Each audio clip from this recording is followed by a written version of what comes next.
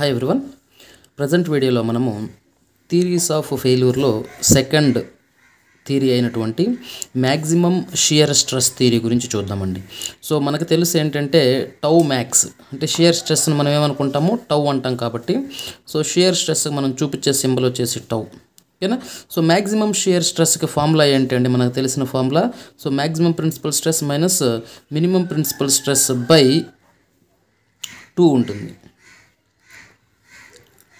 So ఇక్కడ complex స్ట్రక్చర్లో 3 stresses ఉన్నాయనుకుంటే ఒకవేళ ఇది ఒక 3 డైమెన్షనల్ ఆబ్జెక్ట్ అయితే సో ఇందులో స్ట్రెస్సెస్ వచ్చేసి σ1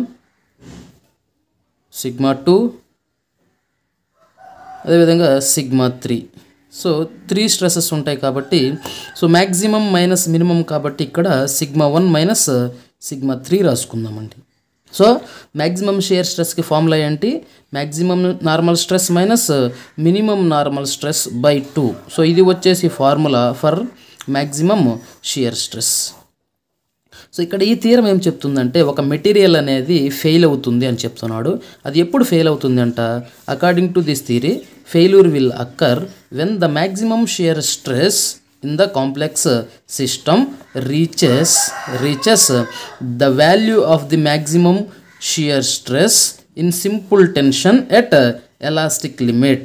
ఇప్పుడు మనం గమనించాము అంటే టౌ మ్యాక్స్కి సంబంధించిన ఫార్ములా కాంప్లెక్స్ సిస్టమ్కి σ1 మైనస్ σ3/2. ఇప్పుడేంటి shear stress in simple tension అన్నాడు. సింపుల్ టెన్షన్ అంటే ఏంటి? ఒక బార్కి ఓన్లీ ఒక డైరెక్షన్లోనే స్ట్రెస్ వేయడాన్ని సింపుల్ టెన్షన్ అంటాము. Simple tension. అదేవిధంగా దీనికి ఇంకా 2 డైరెక్షన్స్ ఉన్నాయి కదా, ఆ డైరెక్షన్స్లో వేస్తే అది మళ్ళీ కాంప్లెక్స్ అయిపోతుంది.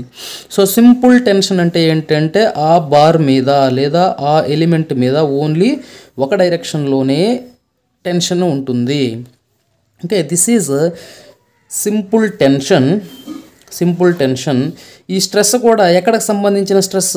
ఎలాస్టిక్ లిమిట్కి సంబంధించిన స్ట్రెస్. అందువల్ల ఈ పెడుతున్నాను. ఓకేనా.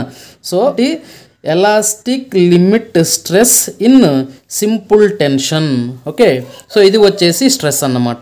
సో ఇప్పుడు దీనికి సంబంధించిన టౌ మ్యాక్స్ కానీ క్యాలిక్యులేట్ చేసామంటే ఏమవుతుంది? Tau max σ1 minus σ3/2. బట్ ఇక్కడ ఓన్లీ ఒకటే ఉంది కాబట్టి దీన్ని నేను σ1 అనుకుంటున్నాను. ఓకేనా. సో దీన్ని తీసుకొచ్చి ఇందులో సబ్స్టిట్యూట్ చేసుకుంటే టౌ మ్యాక్స్ ఏమవుతుంది? సింపుల్ టెన్షన్లో σET/2 అవుతుంది. So this is tau max. ఎందుకని ఇక్కడ σ3 అనేది 0 కాబట్టి so tau max is equal to σET/2. So ఈ థియరం ప్రకారం మనకి ఈ థియరం ఏం చెప్తుంది?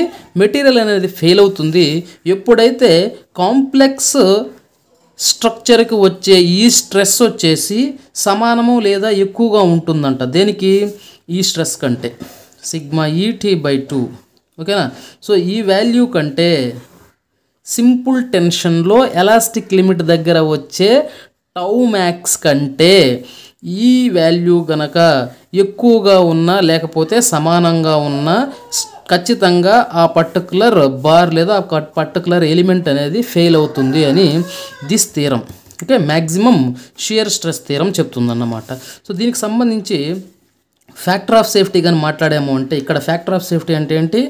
Tau max for complex into factor of safety is equal to tau max in simple tension.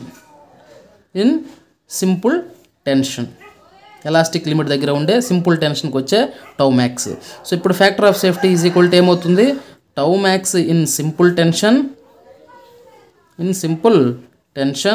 At elastic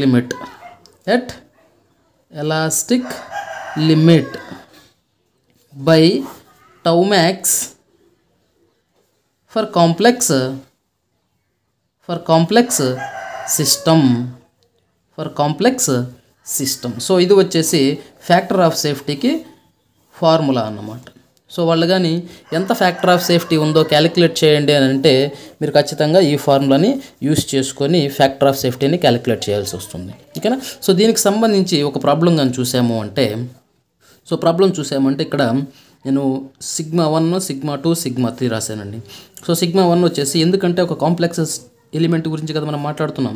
so complex ఎలిమెంట్లో sigma 1 ఉంటుంది, sigma 2 ఉంటుంది, అదేవిధంగా sigma 3 కూడా ఉంటుంది. ఓకేనా. సో సిగ్మా 1 వచ్చేసి టెన్షను 200 ఇచ్చాను, సిగ్మా 2 వచ్చేసి 100 టెన్షన్ ఇచ్చాను, సిగ్మా 3 వచ్చేసి కంప్రెషన్ అంటే టువర్డ్స్ ద ఎలిమెంట్, సో దీనికి నెగిటివ్ సింబల్ వాడుకుంటాము. ఓకేనా. సో అదేవిధంగా అదే మెటీరియల్కి సింపుల్ టెన్షన్లో ఎలాస్టిక్ లిమిట్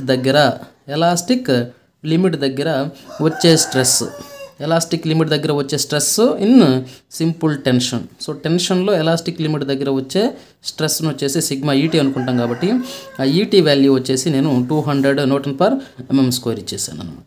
అయితే ఏమన్నాడు, determine the failure of the material will అక్కర్ are not according to maximum shear stress theory. ఈ థియరంని యూస్ చేసుకొని మనల్ని ఫైండ్ అవుట్ చేయమన్నాడు. సో ఫెయిల్యూర్ అవుతుందా లేదా అనేది ఎలా డిసైడ్ చేస్తాము, టౌ మ్యాక్స్ క్యాలిక్యులేట్ చేస్తాం. దేనికి కాంప్లెక్స్కి క్యాలిక్యులేట్ చేస్తాము, అదేవిధంగా tau max for simple టెన్షన్కి calculate చేస్తాం. ఎప్పుడైతే కాంప్లెక్స్లో వచ్చే వాల్యూ వచ్చేసి మోర్ దెన్ దీనికంటే ఎక్కువగా ఉన్నా లేకపోతే ఈ రెండు వాల్యూలు సమానమైనా కూడా ఫెయిల్యూర్ అనేది జరుగుతుంది. అవునా. సో కాబట్టి నేను కాంప్లెక్స్ సిస్టమ్కి టౌ మ్యాక్స్ కానీ క్యాలిక్యులేట్ చేస్తానంటే ఎంత వస్తుందో చూద్దాం. Sigma 1 minus sigma 3/2 that is ఏమవుతుంది, సిగ్మా 1 ఎంత ఇచ్చాడు, 200 ఇచ్చాడు, మైనస్ సిగ్మా 3 కంప్రెషన్ కాబట్టి -50/2. So now it will become 250/2, that is nothing but 125 అవుతుంది, 125 Nm². So this is tau max for complex system. అదేవిధంగా ఇప్పుడు నేను tau max for simple tension.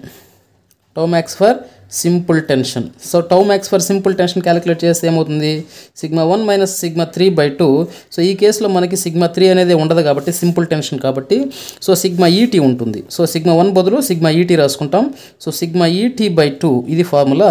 ఈ ఫార్ములాలో సిగ్మా ఈటీ వాల్యూ ఎంత ఇచ్చేసాం మనము, 200 ఇచ్చాము. So 200/2 that becomes 100 Nm². So ఇప్పుడు మనం కానీ కంపేర్ చేసామంటే tau max for complex is more than tau max in simple tension. ఎందుకని, దీని వాల్యూ వచ్చేసి ఎంత వచ్చింది, 125 వచ్చింది, దీని వాల్యూ వచ్చేసి 100 ఉంది. సో 100 కంటే ఈ వాల్యూ అనేది ఎక్కువగా ఉంది కాబట్టి ఖచ్చితంగా ఏం జరుగుతుంది, ఫెయిల్యూర్ ఆఫ్ ది మెటీరియల్ జరుగుతుందన్నమాట.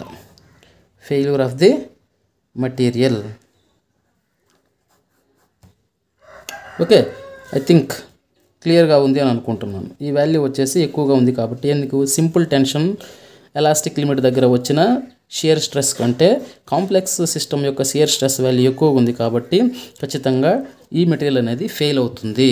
ఇది ఏ థియరంలో చెప్తుంది, మ్యాక్సిమం షియర్ స్ట్రెస్ థియరం వచ్చేసి ఈ స్టేట్మెంట్ చెప్తుంది అన్నమాట.